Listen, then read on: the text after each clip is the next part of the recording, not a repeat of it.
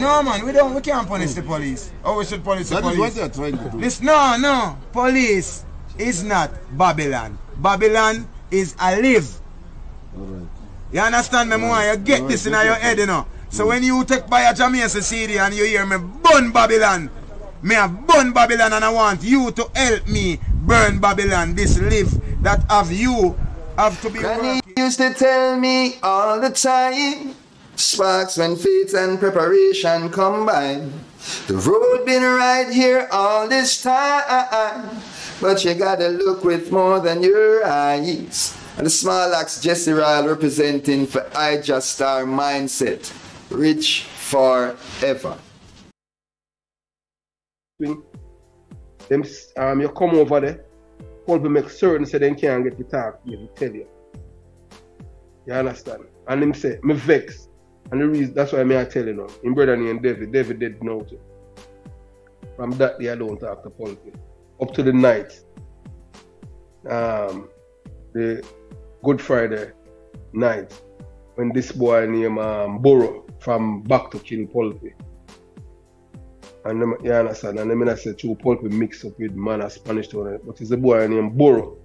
Burrow is the same boy who killed his daughter, grandfather. You understand? So, you know, when you talk about say our man will say a police and them thing there. Alright, you have a youth now, when me and him grow, named David Powell. He come from Galloway Road. The man Danks man them, Kevin, he under prison, he ain't supposed to soon come out now because he and it convicted for murder. You understand? All our we grow together and everything. And Vin, police had killed Vin in Whitfield town. This police killed Vin the Monday. Me never know say even Vin a bad man. And me did see Vin in my yard the Sunday with my cousin we are teacher. And them grew up together. And police killed Vin the Monday. You understand? And me never know say Vin a bad man because him quiet, brown youth and all them things there. Uptown him living up. But him love the badness. People them have money. You understand? So, you know, when you talk, so you can't understand that and them thing there, or one youth. You don't know a gunman. It's when you keep, alright, I tell you this now from all the people in a ghetto or them apparently. It's when police, when police kill a gunman, you see in the same community, I tell you about when me I grew on them thing there. You see how them talk about that gunman is as if he is some soldier, he was fighting some war in some other country, and it's the enemy kill him. So them put him on a pedestal. You see, I look at youth now and listen when them talk about him, just like him like Dagpa.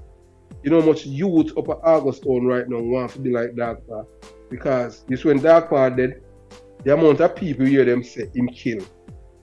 And all of them things. And that's how them are glorify him.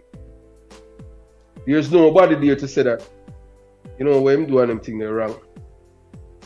You understand? And the thing is that with ghetto people, is because of ghetto people are desensitized. And the majority of them, the reason why they are desensitized, they don't read. So them can't decipher things. Ghetto people never wrong. I mean, I tell you this. Wrong is right to ghetto people, and right is double right. Ghetto people never wrong. And that's the reason why you hear now Chris Hughes, who's a media personality, the only one in Jamaica that is denouncing criminality. But you understand? But then we turn upon him, you know, because criminals are like when you call them out, you know. Because he's saying that if you commit the crime and the police come to arrest you, why you want to fight the police? You understand? Make the police do him job. Because the police is there for law and order. And I can't go on and them thing there. So when you talk, say you don't understand or one man will see a vehicle with a police. Alright. You say one, you just say one man, you know. I told you already about Trinity brother, Jokey. It was Jokey alone, you know, that shoot up the mobile reserve Land Rover. The windshield had about 13 bullet holes in it. It's the mercy of God save the police them why none of them never get shot or dead. One man, and guess what? It's one for Jokey, you know. And him have an prosthetic. One man.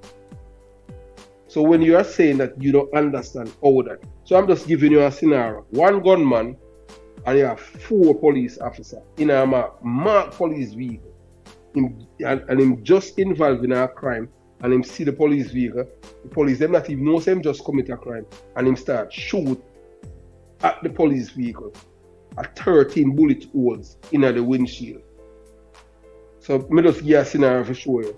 So boy you can't understand. I tell you now, you have a Rasta man who come from Payne Avenue, but them killing up. See him out them, you know, when he buy a dread, you know, a Rasta man, you know, a piece of Rasta man. And I see him out them from Payne Avenue killing time. I tell them, say, boy, feel like the gun business and all them things there. You understand?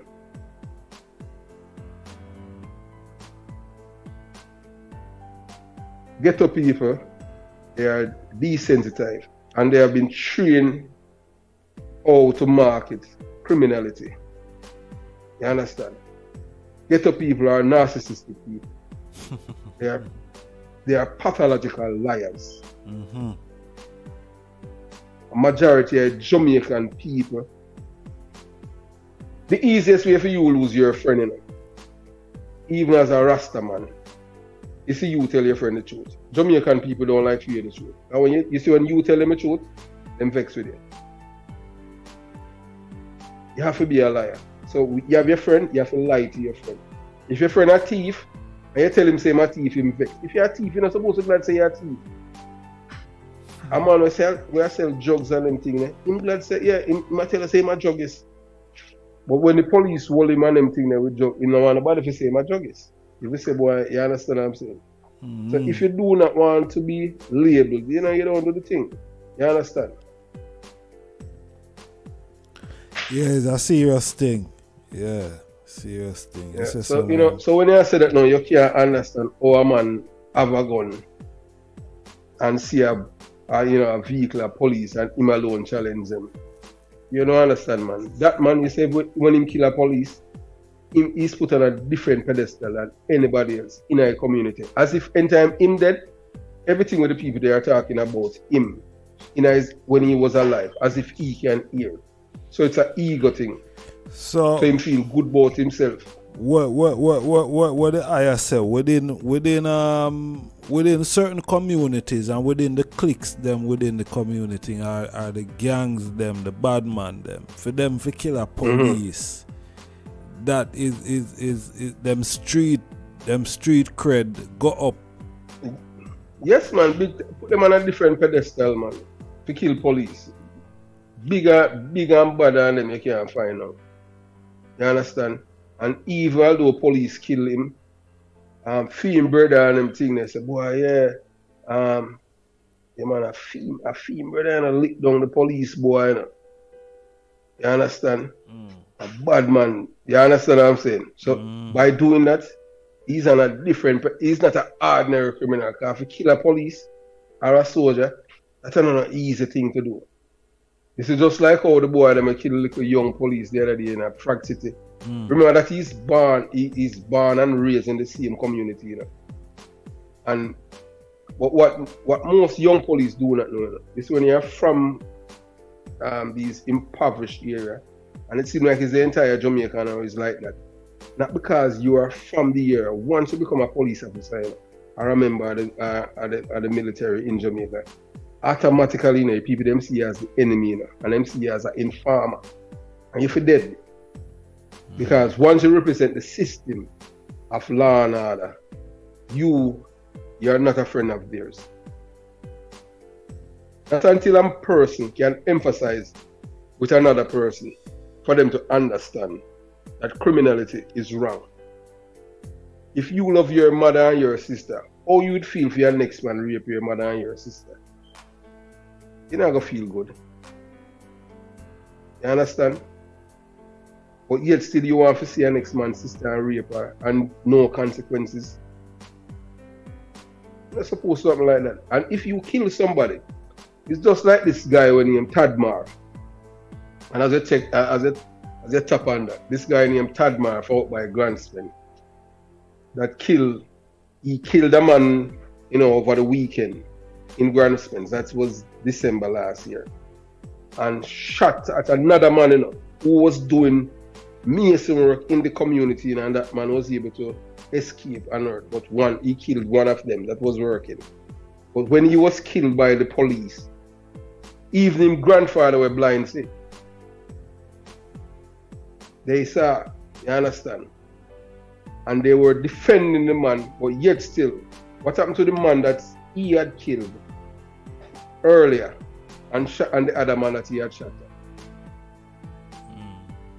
You are talking about why him have the gun and what the police should wait until him finish shoot at them to take him in. Police are not trained like that, man. If a man fire at you at the police, your job is to return fire. When you return fire, you're supposed to kill him. No police not trained for shoot nobody on them foot and them hand. People watch too much Hollywood movie, they watch too many movies.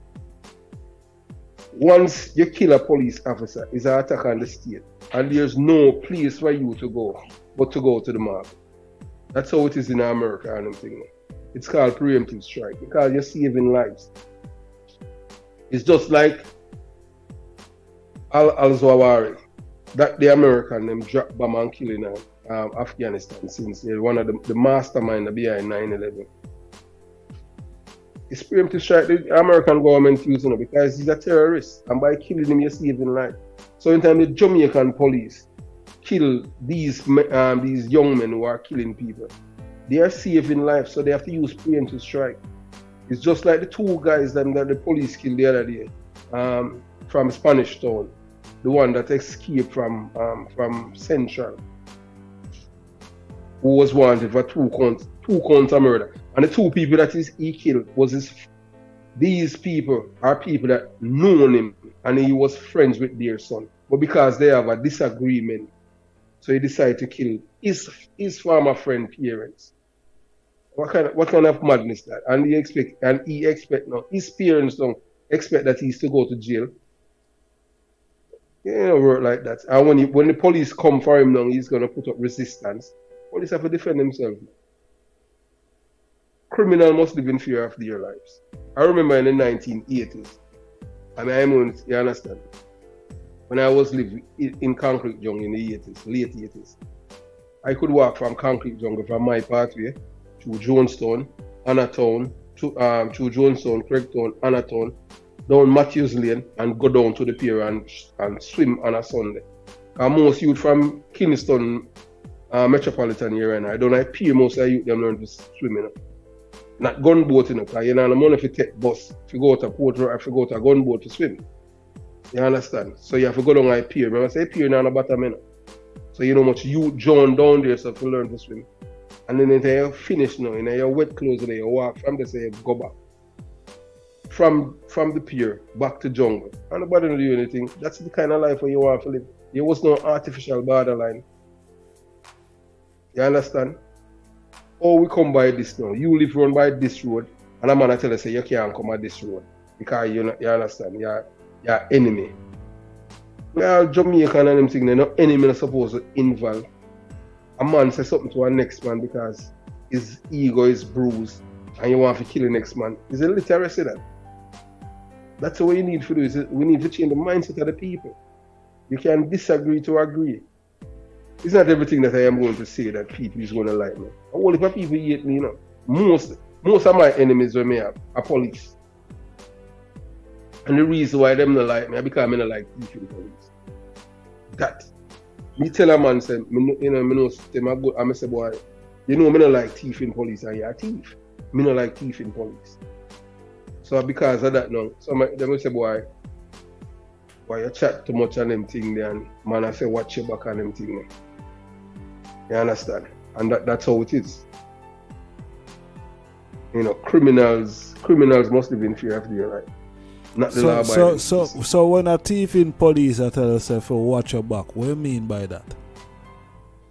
That mean they will kill me and them thing there. Hey look, right now, you know, at this moment, the amount of people, the amount of warning them get, and you know, where people I say, you know, be careful and this and that. I've been always living my life like that, even as a police officer, where people want to kill me and everything because I don't stand for foolishness. I am not afraid of anyone. You only can die once. That's how it is.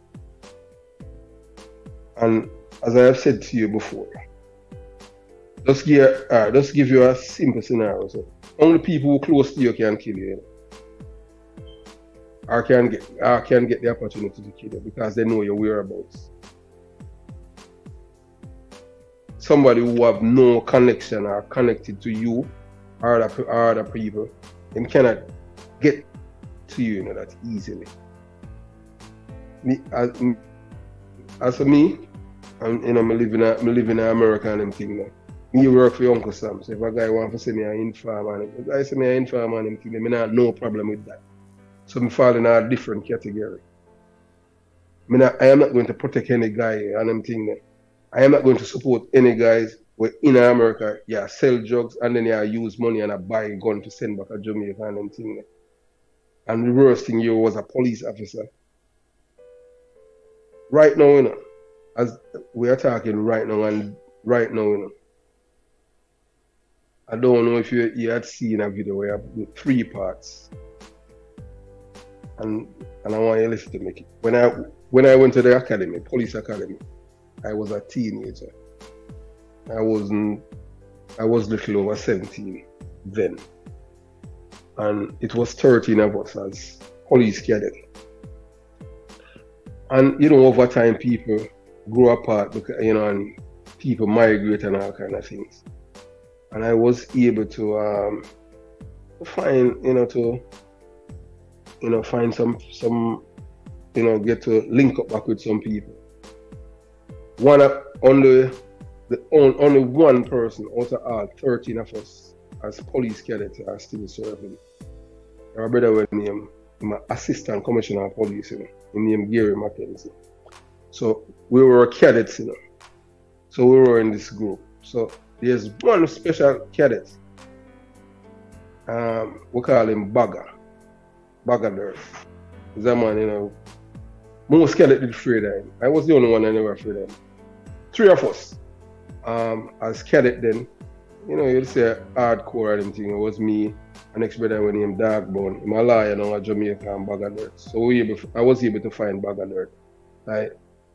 He was off the radio for like about 30 something years. I don't see him or anything, but we used to, when we were on the campus at the police academy, we were friends, all 3 of us. We used to walk and thing, but I never venture outside of the academy with them.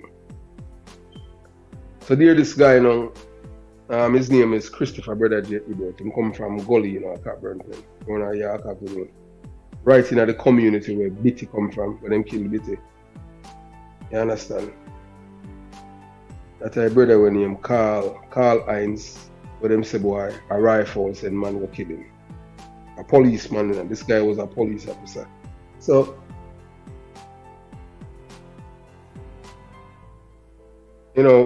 I was able to link up back with Bagger Dirt and Dark Brown. He's a liar. I didn't know what happened to him, man. All the way, and there's one cadet out of all of us, all of the other cadets that was very close to me. A guy named Daxton. I know even his baby mother. We used to live in the same community. I would trust this guy with my life. So whilst we were in the group and, with Africa, we were a teenager then, and over 30 years, some people get to link up and thing, and you understand.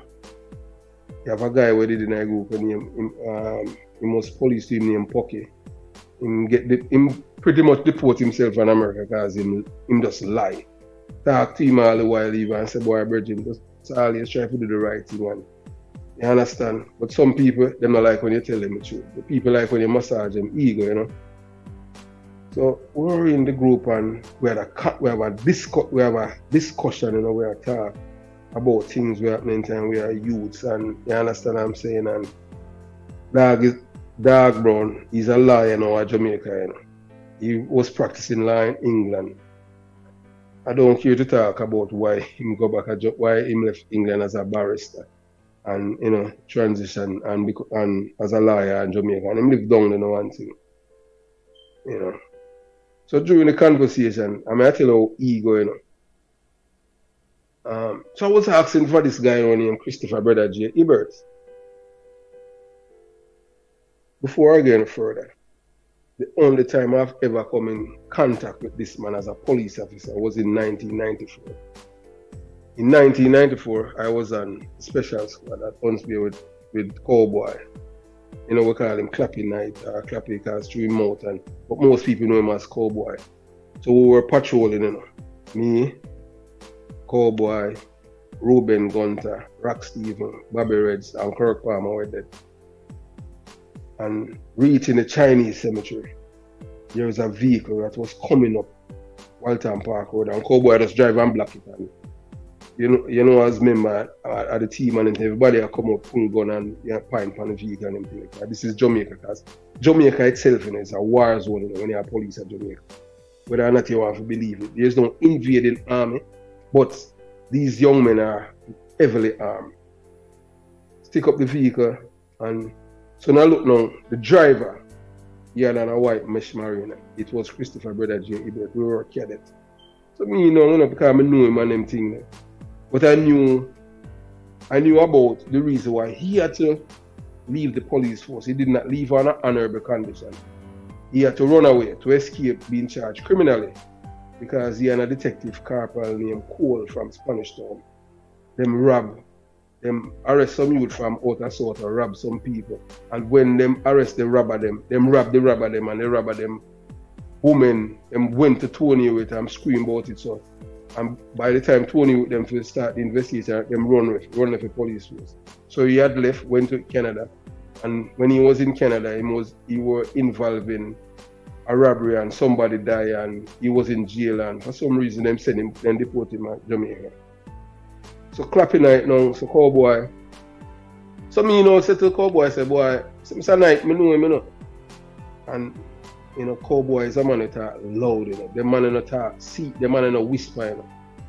So Cowboy talk loud, you know, and I said, oh, so me no know this man a thief in police. And a thief why him have left the police work, and Cowboy raga him and the other boy and search him vehicle, and I tell myself, oh, this a man I put on the police, a thief, all robber and all kind of thing. And that's the only time I ever encounter with the man as a police. One time we were in a civil yard, me and Bobby and everything. I saw him and he did sit down on, you know, one of them iron pipe. You know, you have them iron pipe where you sit down in a poor community. It's like a railing, but people use it sometimes to sit down, and after a while it becomes shine. So he was, you know, sitting there, and we not look for some gunman and some robber and everything there, and you know, I tell Bobby say me know him, and we're not even searching. So fast forward. So Christmas Eve now, you know. So we in a group, and you understand, and so dog, you know, dog born the brother way a liar now. So he want to put himself some superior and them thing that to me. I tell nobody say me superior, you know, to anybody, you know. So he must say, boy, I am behaving like me better than the other cadets, because two man lose them work, through them, some of them thief, and some of them have to run through them thief, and because me resign and I go like me, you know, me superior. I mean, I say no, I'm not superior to nobody and anything. You understand? So, you know, I'm try to paint me now we and everything, and you know, me want to put himself on a pedestal. So boy, oh, me a liar and this and that, and in the group, you know, most of the people they just observe, and if they say anything, they were more supporting him, you know. Yeah, to me, that don't bother me one way or the other, you know, because he was saying that me an informer and me make a police killer, my cousin and all them things. I mean, I say, look here, you see, let me tell you this, if me have a family and I'm a bad man and I'm a kill people, but the thing is, I'm going to defend him, because when you kill people, you understand, eventually you're going to kill even your own family, you understand? You say, if I have a gunman, I have no qualms or nothing for inform for you. So I say, I'm an informer, because me make police kill my cousin and I say, yeah, because him kill a youth where and him grew up and him thing, not because the other youth are gunman. When him kill the youth give him gun and all them thing and him and the youth then go out. Him didn't have to rob none and then go out and rob. After then commit the rob, him kill the youth and take with the youth gun. You understand? You can't, what kind of criminal you can be? You kill your friend, you understand? You and the man go rob and then you kill him and push him out of vehicle and you boast about it and them thing. So he knew about it and him said, boy, you know, me, if him wouldn't do that and him thing, him wouldn't make the police kill him cousin and him. I said, man, you're different than him because I'm not support the criminality. So, you know, I'm there and so I tell him, say, look here, I'm going to show you something. I'm going to show you how when it comes on to morality, how I'm superior to you and everything.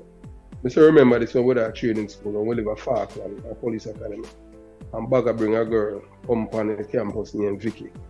And after him finish with Vicky, remember, you know, see you and the others did in a line, you know, if you go after the man, you know. He said, I was in my room. And when Uno come knock and I tell me, say, if me no want some. When me tell you, say, I said, battery or rape.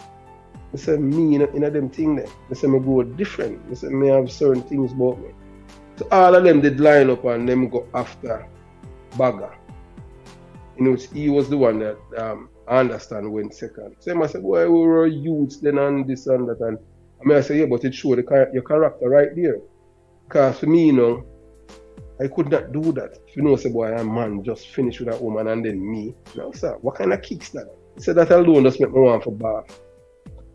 Apparently now, by saying that now. So I sure say, you know, I not pretend to me better than nobody, but he might try to put me down, so I sure he want to put me down, say, boy, I'm an informer, cause this and that, and because I not like thief in police, though. And he might say, boy, oh, me make some police guy prison and all them things. And I say, yeah, if you're a thief, you know that, say, if you're a thief, me not like you, me not like thief in police, you know, for rob people. You understand? So, apparently, I'm upset, you know, about all of them things. Because you can't see beef and them things, you know, that he's saying. So, I'm vexed now on them things. So, I was asking for Christopher Brother J. Ebert all along. Even to this guy when he in Daxton with me and him talk sometime. And me encourage this man, you know, he encourage Daxton with you know. And the man I'll even go back to school and all them things. Because he live here before me, you know. And you understand what I'm saying, and him file for him mute and all of them things. I know when him daughter when bring from Jamaica. Anyway, the man now, when he dog about now. So when me say that now, apparently, it bruise him ego now. I mean, I expose him and I say, hey, from me young and them things, I have certain morals about me. And the man just say, in our group, and I say, oh, vex now, you know. So the conversation changed him and say, boy, oh, about a blood clot, I said, G, you know. That's true, you know, say, G, oh, G, want to kill you, you know. So I say, kill me? For what? You understand? And him say, boy, G, want to kill you because you're informer and them things. He never expound on it and them things. You understand? But this is a man, you know. The same man, you know, Dark Brown.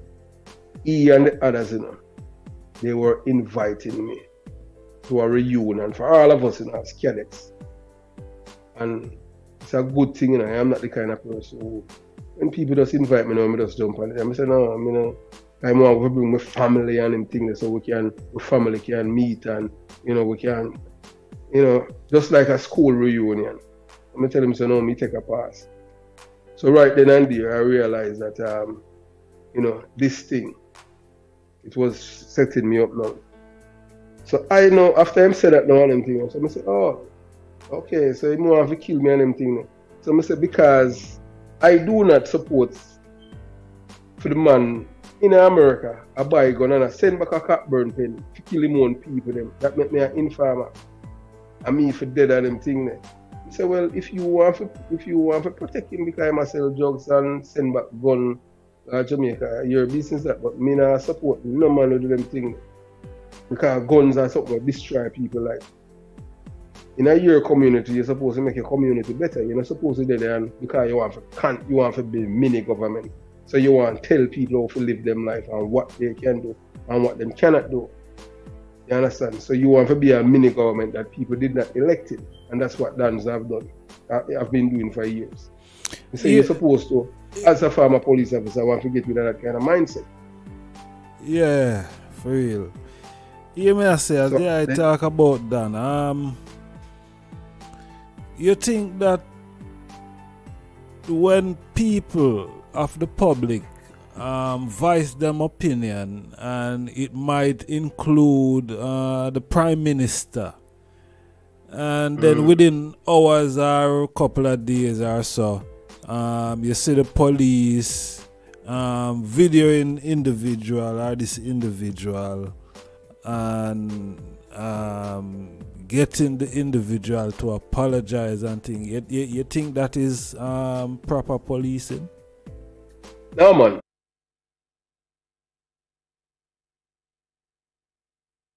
Introducing to you now a hot reggae song, No Lies, by artist Mosiah, available on all digital download platform, Apple Music, Spotify, available now. No Lies by Mosiah. Stream now. Smash that subscribe button. See you on the next video. I just start the mindset.